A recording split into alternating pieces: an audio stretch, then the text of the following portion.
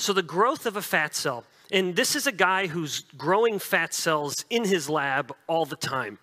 And then we're taking fat cells from animals. We're taking fat cells from humans.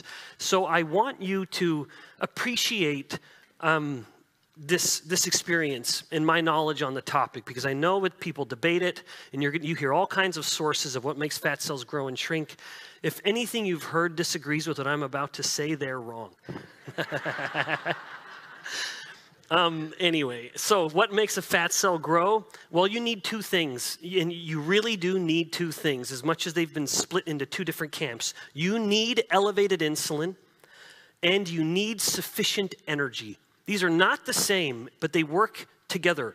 Insulin provides the necessary, utterly essential signal to the fat cell to grow. But in the absence of fuel, the fat cell will say, well, I'm trying to grow, but I have nothing to grow with. You must have sufficient energy to fuel the growth that the insulin is stimulating. You truly cannot have fat cell growth with one but not the other. And we're going to go into that in more detail just so to explore what happens when we start manipulating the arrows a little bit. But let's just start with the purely energy-based paradigm. Looking at, again, just the level of the fat cell.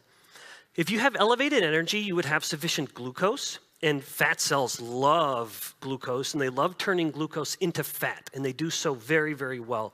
But fat cells also have the ability to simply pull in fat.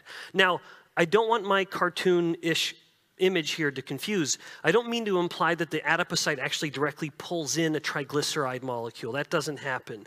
But the triglyceride molecule will float by it, and then it will rip off individual fats from it. And I'll come back to that in just a moment. Now, these are the inputs. Of course, fat cells have an output, and that would happen in the form of free fatty acids. So the overall balance of these caloric molecules in versus these caloric molecules out, this could, at its simplest, be defined as the caloric theory of why fat cells grow, or the caloric theory of why we get fat. More energy is going into the fat cell than is going out. That is the simplest version of this. However, even right here, we've encountered a bit of a conundrum. If it truly is, there's just excess energy in the blood, there's calories in the blood that need to be stored, what happens then with exercise? How is this regulated? So exercise is a perfect example, because when we exercise, the amount of energy coming out of the fat cell goes up. Free fatty acids go up a lot. But so too do other energy sources in the blood, like glucose.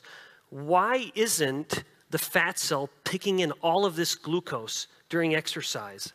Why isn't it getting the overall signal that it should be growing because of all this glucose that's available in the blood? And again, the fat cell loves taking in glucose to store for energy. Well, that's because even though there is plenty of energy in the blood, and indeed the fat cell is contributing to it, the fat cell knows that it's time to release fat rather than store it because of, any guesses? Yeah, hormones, specifically insulin. It is the hormone that tells the cell what to do with the energy that it has. We cannot assign a level of intelligence to a cell that it doesn't have. A cell must be told what to do. It's one of my naughty little children. It must be told, heaven forbid, the child just do what it knows it should do on its own. Like the fat cell should just know what to do with the energy. It does not. It must be told what to do, and it is told what to do based on the input and the overall energetic state of the entire body. A cell alone doesn't understand what's going on in the entire body. It's hormones that tell one cell here, what's going on. This hormone is hungry. It'll be some endocrine cell that will signal to the other cell that's storing the energy, telling it that it's time to give it up, or vice versa. It's hormones that communicate the overall needs of the body from one cell to the other, lest any cell become too selfish and only care about itself.